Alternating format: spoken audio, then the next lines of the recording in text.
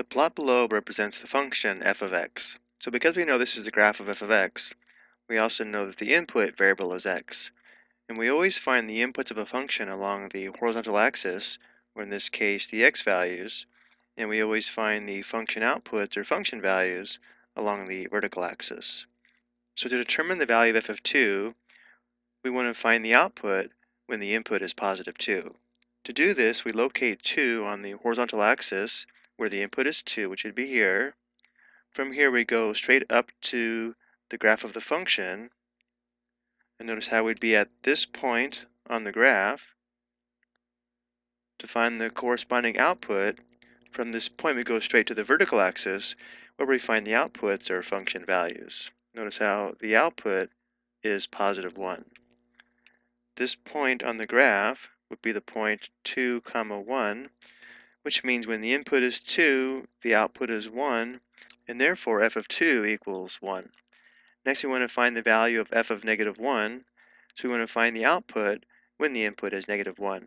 So now we locate negative 1 on the horizontal axis, which is here, go straight up to the graph of the function, so it'd be at this point on the graph. To find the corresponding output, we go straight to the vertical axis from here. Notice how the output is positive 2.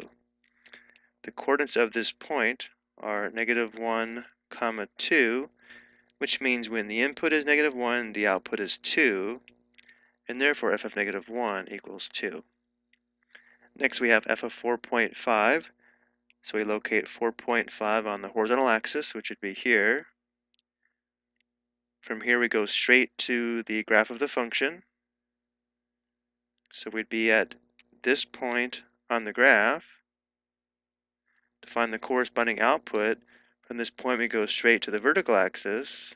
Notice how the corresponding output is negative 4.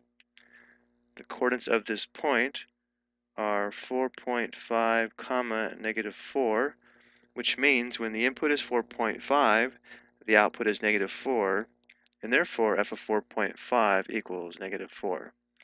And then finally we have f of 0, so we want to find the output when the input is 0. So we locate 0 on the horizontal axis, which is here.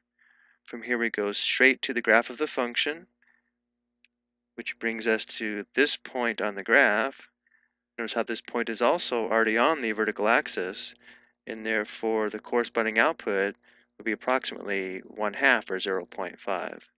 The coordinates of this point are 0, 1/2 or 0, 0.5, which means when the input is 0, the output is 1/2, and therefore f of 0 equals 1/2. I hope you found this helpful.